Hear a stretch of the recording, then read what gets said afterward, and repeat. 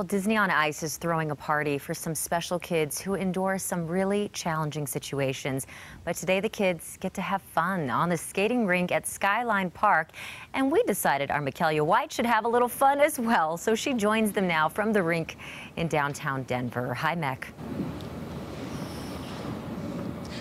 Good afternoon, Britt. Yeah, they were fearless. There were some tykes out here. They were from 5 to 12 years old here on the ice, and they were grinning from ear to ear because this is the first time they've been able to do something like this. Now, about 25 kids laced up their skates and hit the ice at Skyline Park this morning with their parents and special guests, Disney on Ice cast members. Those members partnered with local nonprofit A Precious Child. That organization helps empower kids in need to be self-reliant, contributing members of their community, and trying something new is just the beginning of helping them grow. Been ice skating before? Is this your first time? What do you think about it? Are you excited?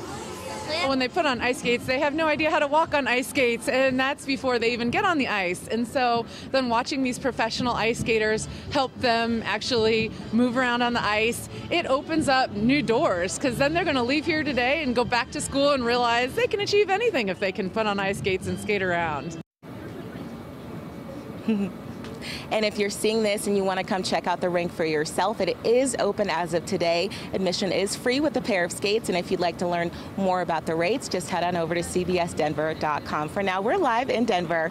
Mikaela White covering Colorado First. They deserve to have some happiness. Thank you, Mek. You can find out plenty more about Mile High Holidays fun by heading to cbsdenver.com.